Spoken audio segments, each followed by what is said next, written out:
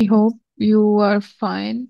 Uh, let's start our today's lecture. We have covered LO1 and now we will start the LO2 and in which we will discuss the types of operating system as we discuss the different type of softwares in which we have studied the system software and we have studied that operating system is the most prominent or most popular example of system software. In this lecture, first of all, we will discuss the types of operating system. Then we will discuss different software applications for specific purpose. If we want to do any task, which type of software we can use, that is kind of application software. Then we will discuss the use of web application to enhance user experience, because we are not only using nowadays, we are not only using the window based application, we are also using the websites for different purposes, and also we are using the mobile applications. So we will discuss the main operating system, that is main software, that is operating system. Then we will discuss the end user software, these are the application softwares, and then we will discuss the web applications and how much they are important. And in the last, we will discuss the apps that we are utilizing on the mobiles. So we can say that, in other words, we will discuss the software in of every type in this lecture. Now, different types of operating system. As I told you, operating system is the type of system software. So operating system is responsible to manage the working of the system, that it will handle all the operations that are running in the background, like loading a file, saving a file, or copying a file, or opening a file. Whenever we are giving any command, we are clicking anything, that thing, from where we are loading that file, from where we can get that file, how we can load that file in the random access memory, how the file will be read, how the file will be write if we are making any change. So these are the all tasks will be done by the system software, and in other words we can say that, by the operating systems. Now, as we discuss the different type of computers, and environment of every computer is different. In some computers we are utilizing, or we are handling the single task, that is dedicated systems. In some computers we are handling every type of task. Journal task can be handled by these computers. Sometimes we are handling multiple users, so according to that we have to utilize different type of operating system according to our system and according to our need. So the first type of operating system is general purpose operating system, that is used on the computers that are the general purpose computers. Most probably, these are the microcomputers, are the personal computers. So that represents an array of operating system intended to run a multitude of applications on a broad selection of hardware. Like we have to print the files, we have to scan the files, we have to give the voice input, we have to show the voice output, we have to make documents, we have to make presentations, we have to handle different entertainment software. So different sort of operations are running inside the general purpose computers. So at that systems we have to utilize the general purpose operating systems, where we are utilizing multiple hardware, that can be a mouse, that can be a keyboard, scanner, microphone, MICR. So different type of hardware we are utilizing, and we are handling multiple applications, or we are handling multiple tasks simultaneously. Like we are downloading something, we are opening something, we are recording something. At the same time, we are handling different type of operations. So that can be done when we will install the general purpose operating system, and that can be available, or that can be suitable for the desktop and laptop models, and can run the applications from accounting system to the database and to the web browsers to the games, like for the education purpose, for the entertainment purpose, for office working, every kind of software can be run inside of that environment that is provided by the general purpose operating system. So it typically focus on the processes whenever we are running anything that is a process or a thread. So that focus on the process because we are handling multiple things inside our system. So each program or each running application is called a process. So process are a thread. So it will focus on the processes because when it will focus on the processes, the operating system can manage the smooth running of these processes and the hardware management to ensure that the applications can reliably share the wide range of computing hardware present because they are sharing the memory, they are sharing different things, so they have to ensure that the operating system has to ensure that they can work simultaneously. After that, we will discuss general purpose. Different type of general purpose operating systems are available. The most commonly used general purpose operating system is the window-based operating system. We are very much familiar with that type of operating system. So that is introduced in 1985. That is based on the graphical user interface in which we are using the icons, menus, and different pointing devices. So these type of interface is known as the this type of interface is known as the general graphical user interface, and it is released in many versions. Like if we are talking about the Microsoft Windows, that has many versions: 95, 99, 2000, 2010, 2014. The different versions are available. That is very user friendly interface, and even if is one is not well familiar and has the next one is Macintosh operating system that is handled by the Apple Macintosh, and they are similar to the Windows, but they are much secure as compared to the Windows operating system. And the Windows is introduced by the Microsoft, and the Mac operating system is published or introduced by the Apple's company. So the Unix operating system that is based on the command line interface that is much secure, where we need security, information security, a different type of secure environment are necessary. Here we can use the Unix and Linux operating system. We are giving different type of commands to handle over operating system that is not much user friendly, but they are the secure systems where our privacy and the security is over concern. We can utilize the Unix and Linux operating system. So that is also a multi-user operating system designed for the flexibility and adaptability, originally developed in 1970s.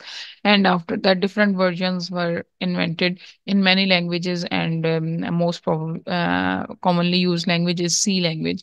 Now, Linux is Unilike operating system that is designed to provide PC user a free or low cost alternative because window need to be updated, and we have to pay a annual cost on, and Linux is free of cost, freely available operating system, so that is a low cost alternatives to the Linux or to the Windows. So Linux has the reputation as an effective and fast performing operating system because they are light in weight. The code is not much heavy. Mobile operating system. On the mobile phones, we are running the mobile operating systems as we have different type of operating system for the PCs and laptops. That is general purpose operating system. When we are talking about our cell phones or our mobile phones, we need the operating systems or a system that is providing us the environment in which we can utilize over devices and over mobile phones. So mobile operating system can be run on the mobile. As in the mobile phones, our focus is responsiveness. We have to reduce the wait time. as we are providing the less accessories along with over mobile phone. We are not utilizing the mouse, we are not utilizing the keyboard, and other devices are also not attached with the cell phone. Our the main theme of using the mobile phone is that we have to respond, and we have it should be handy and responsive. So these are the lightweight operating system, and they are designed to accommodate the unique needs of mobile computing and communication centric devices such as smartphones and the tablets. Now as the mobile, as I told you, mobile offer the limited computing resources compared to the traditional PCs. There is no mouse, no keyboard, such keyboards that we can attach with the mobile phones. So we have a touch screen through which we have only one input and output device, that is our touch screen through which we are giving the commands.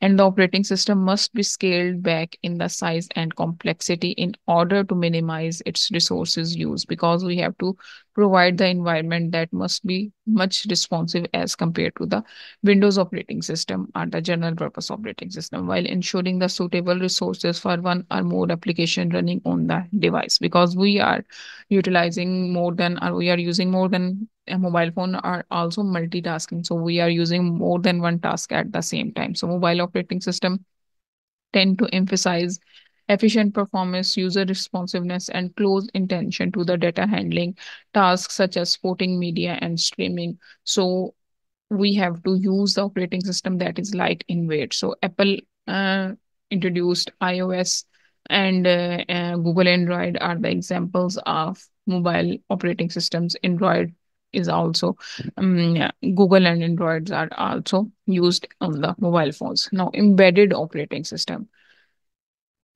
We are utilizing the devices that use the micro processor, but they are not as journal as the our cell phones or our laptops or our personal computers. So we have some devices that has the computing equipments in that, but they are dedicated devices that are specified to a single task, like our home digital assistant, automated teller machine, ATMs, airplane systems, retail point terminals. That includes the computers that require a unique type of operating system, because they assign only a single task to do. There is no multitasking in such type of devices. So the principal difference is that the associated computing device only does one major thing, so the operating system highly dedicated to both performance and flexibility. So we have to focus only a single task, so that task must be available 24 by 7. So we have the requirement related to the operating system is that operating system should run quickly, no crash, and handle all the errors gracefully in order to continue operating in all the circumstances, because we are focusing on a single task. So in most cases, the operating system is provided on a chip that is incorporated into the actual device. So no extra devices are needed. A medical device used in patients' life support equipment, for example, will employ an embedded operating system that must run reliably in order to keep a patient alive. So they are the most efficient systems because we have to provide the service on all the means. There should be no delay. Now, network operating system, when we are talking about the servers and the mainframe computers and the mini computers in which we are handling different type of users, where we are handling multi users, we have to utilize the network operating system. So a network operating system is specialized operating system instead of facilitate the communication between the devices operating on a local area network. So that provides a communication stack needed to understand network protocols in order to create, exchange, and decompose the network packets. Because when our data is traveling from one place to another place, we have to make the chunks of our data that are known as the packets. So whenever the packet has to travel on the wires or through the air by using the signals, and we must know the location where we have to transfer that packet. So for that purpose, we need the environment that can understand what is the packet, what is the destination address, what is the source address. So now we need such type of system in such environment, that is the network operating system. So we have the general purpose operating system, much specialized.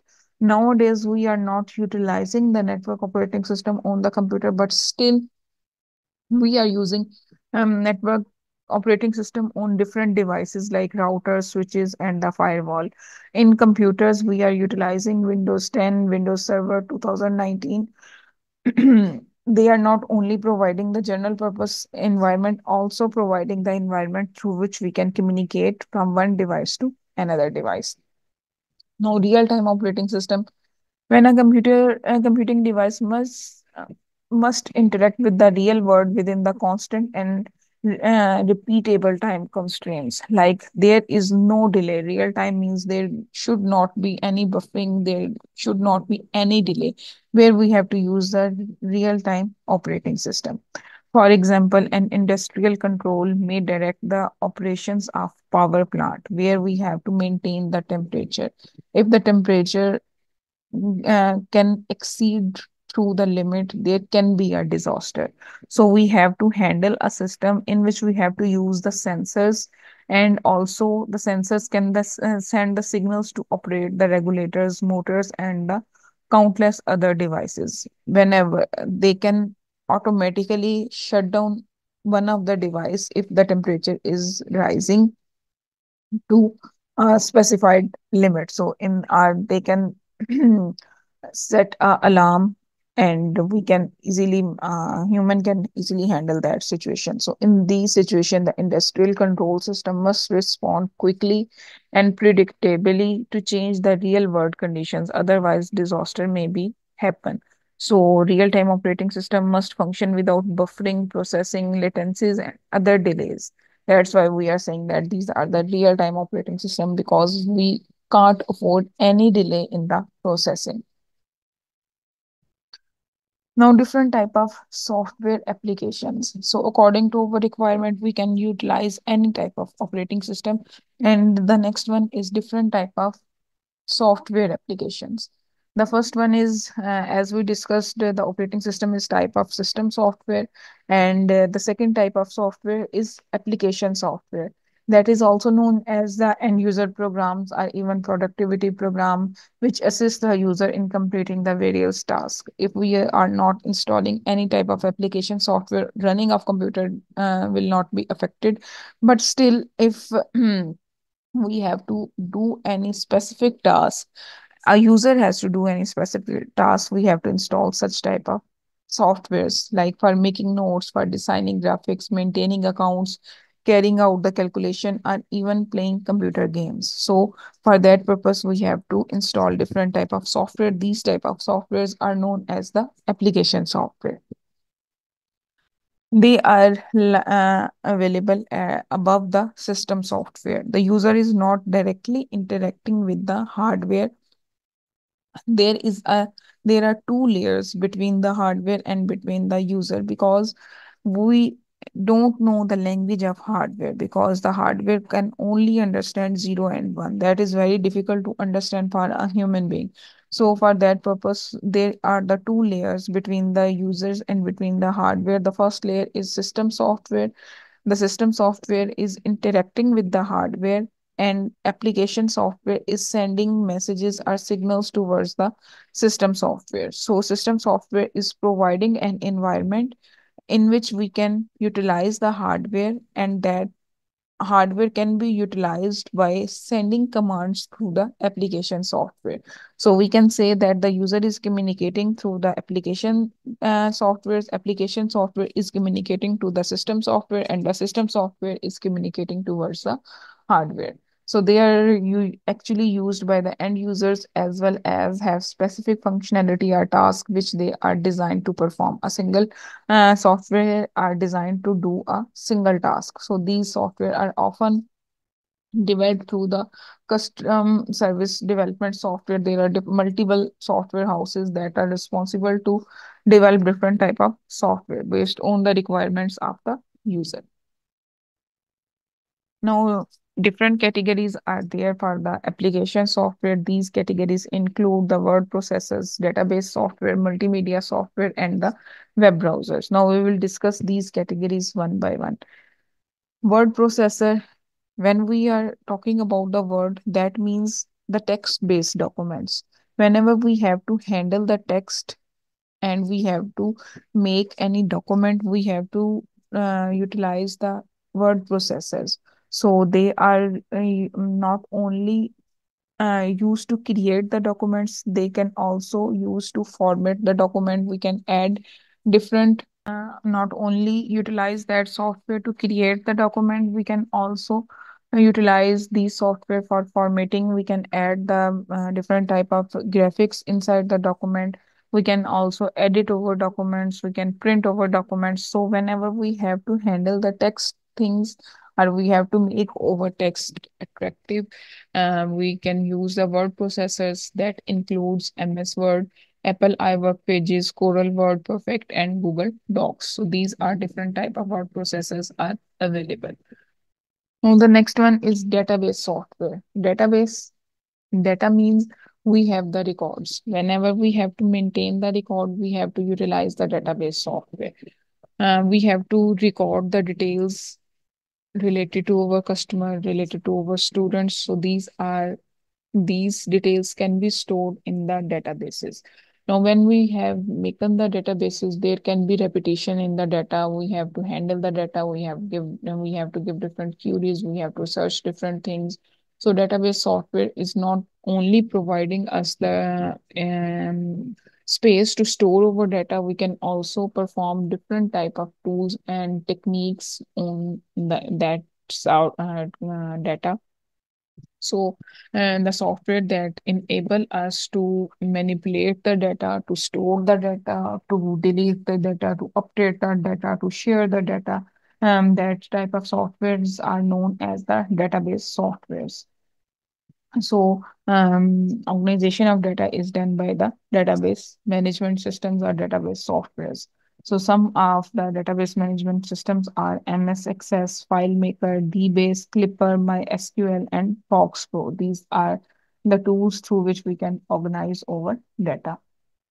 Multimedia software. Multimedia means text, audio, and video. Whenever we have to work on the images, audios, and videos, we have to use the multimedia software. When we have to combine different type of images, we have to define any image. We have to make a collage. We have to make a video by utilizing different type of images. We have to make an animated video. We have to use the multimedia softwares. So these softwares are utilized for the animation, video editing, graphics, as well as the image editing. So some examples of multimedia softwares are Adobe Photoshop, Picasa, VLC Media Player, Windows Media Player, and the Windows Movie Maker. Web browser, whenever we have to browse from the internet, we have to search something, we have to post something, we have to send email, we have to open any website, we have to utilize the web browser. So web browsers are the facilitators that provide us the environment in which we can search anything from the internet, and we can use the services of the internet. So they assist the users in locating as well as retrieving data well across the web. Some examples are Google Chrome, Mozilla Firefox, Internet Explorer, Opera, UC Browser, and Safari. Now, according to availability of the softwares, there are the three categories. So these categories include freeware, shareware, and the open source. How we can um, avail these softwares? Either we have to pay for these softwares or they are free of cost according to their such type of availability. We have classified our software into the three categories. Now we will discuss these categories one by one. Now, the first one is freeware. As the name indicates, these softwares are available free of cost. We don't need to pay any cost. A user can easily download them from the internet and can easily use them without paying any charges or any fee. So, however, they don't provide any type of liberty to modify the entire software or change a fixed fee for its distribution. If we are distributing or we are giving a copy of software to anyone else, we don't charge or we cannot make any change in the code or in the working of that software.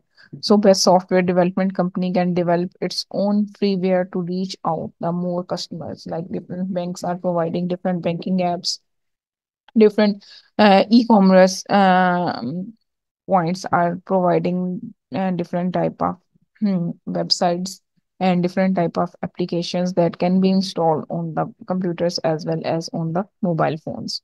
So some examples are Adobe Reader, Skype, ImageBurn, TeamViewer, and Yahoo Messenger. Now the shareware. This software is distributed freely to users, but for a certain period of time, like for 1 week or for 1 month. So it generally comes with a set time limit, and on expiration of the time limit, the user is finally asked to pay a fixed fee for the continuous services. So such type of softwares are the shareware, where we can enjoy the services for a limited time period. After that, we have to register to that organization and then we have to pay the fee. So few examples of shareware are WinZip, GetRight, and PHP Debugger. Now, open source software. Open source software or open source is type as name indicate that is available for the users. The code is available.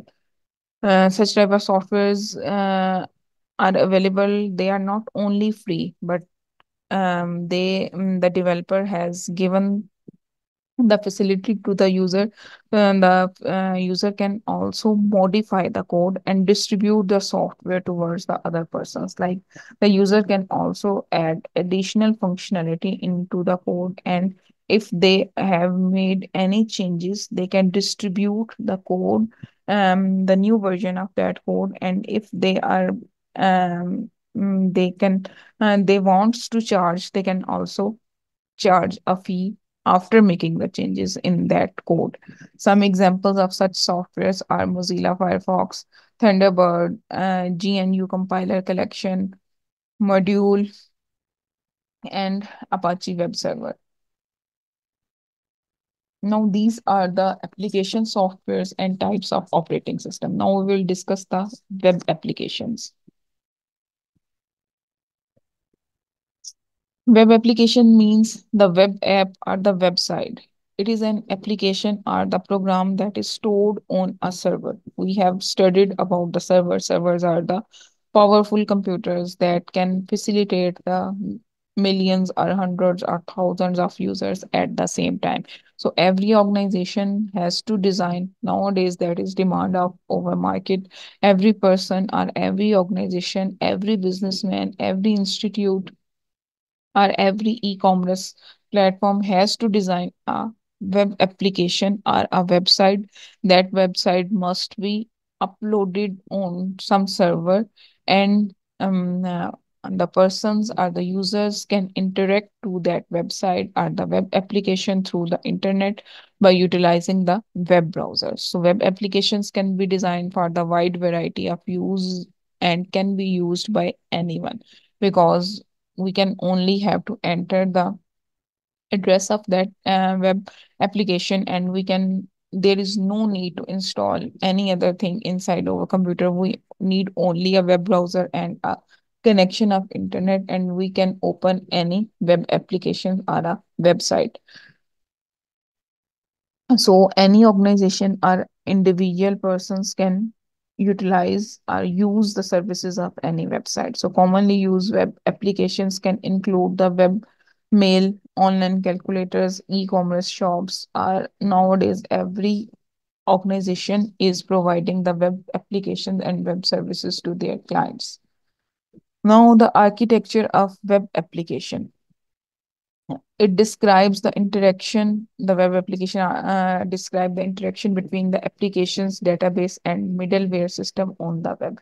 Because either we are able to add the data on that website, or only we can see the products that are available on the website, either we can post any feedback.